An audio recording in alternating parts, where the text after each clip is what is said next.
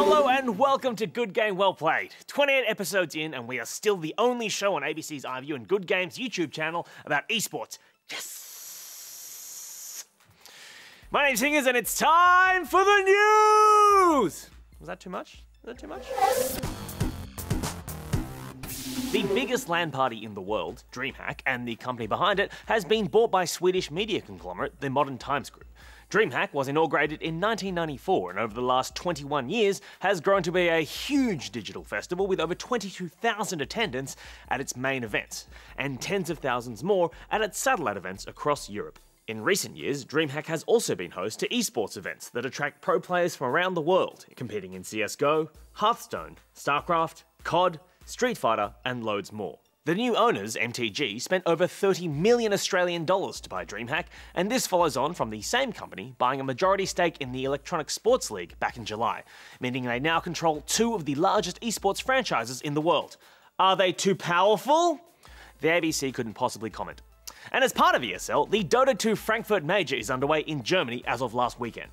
16 teams from around the world have converged on Frankfurt to vie for over $3 million US in prize money. And after the first weekend, the 8 teams in the upper bracket are EG, Vega, CDEC, LGD, Team Secret, Mineski, Vici Gaming, and Virtus Pro, meaning all 4 Dota 2 regions, China, the Americas, East Asia, and Europe, are represented in the winners bracket. The other 8 teams will fight their way through the lower bracket before the finals, which wrap up this week. In fact, by the time you see this, we'll be knee-deep in it.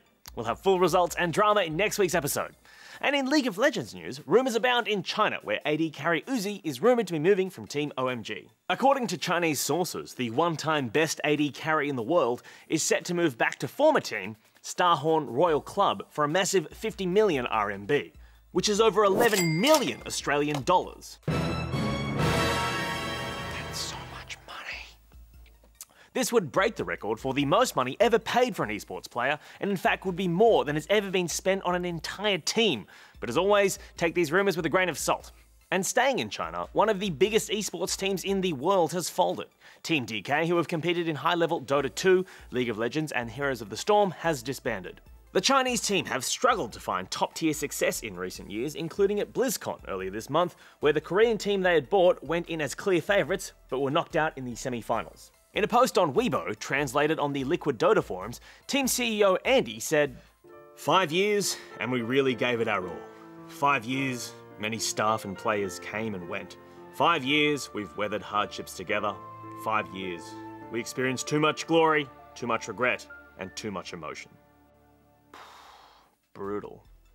Speaking of emotional tussles, League of Legends teams H2K and Team Solo Mid are locked in a very public spat over jungler Svenskeren.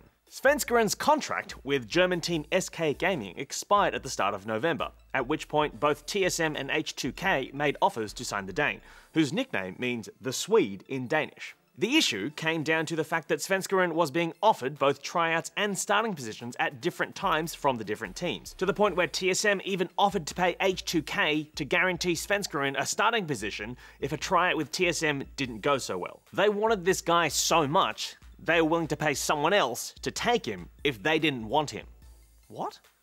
Some very public twit-longers later from both H2K and TSM confused the situation further, as portions of Skype chat logs were posted, accusations of lie and treachery were flagged, shots were fired, and the lawyers were called in. Eventually, Svenskeren did sign with TSM, or so we think, with TSM Reginald posting, "Overall, H2K's final offer was greater than mine, but Svenskeren did not feel comfortable signing with someone who would use these kinds of tactics to sign a player. I hope this clears up any confusion concerning this situation. We will proceed to stand behind Svenskeren unless evidence comes to light that he actually signed a contract with H2K. Seems a bit passag if you ask me. We'll keep you updated, as at the time of recording, Riot are yet to make a final ruling." Alright, that is it for today's show. Next week will be our last episode of the year, so we'll be playing clips from some unseen interviews, doing a wrap-up of the year, and answering any lingering esports questions you might have. Will we be back next year? Will I be back next year? What am I doing? All will be revealed next week. And also, next week on The Big Show, I'll be reviewing your friend and mine, StarCraft 2 Legacy of the Void.